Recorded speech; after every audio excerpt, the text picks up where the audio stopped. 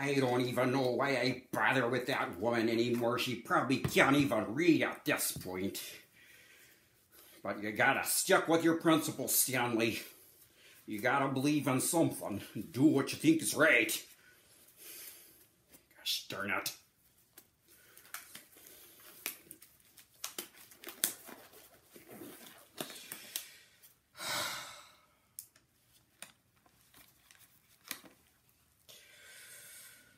Okay.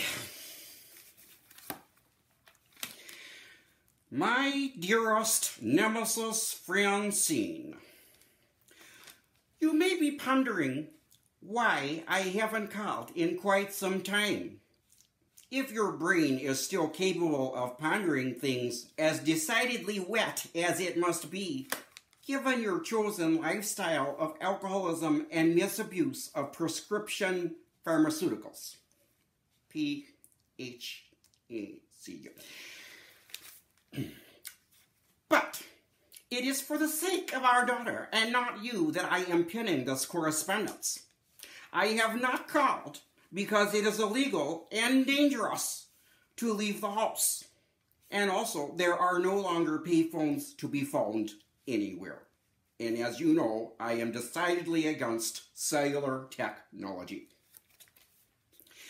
Speaking of technology, you may have heard, although I seriously doubt it, that Tesla has lost $14 billion over the last day because of tweets that Elon Musk has tweeted out.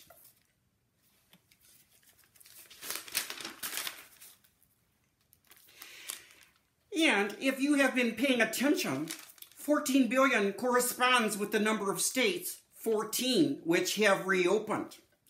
You cannot tell me that tweets have cost anyone any amount of money. This money was redirected by the shareholders to the governors of the states, one of whom is the governor of Georgia, Mr. Kemp, who even had the audacity to admit so on the news. So I am enclosing two airplane tickets, one for you and one for Chloe, to come here to Oregon where it is safe.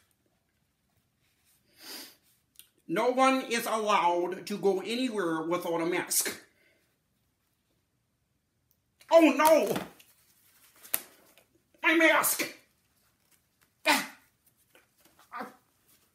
Hey, forgive me, mask. I can't touch it, it won't go on.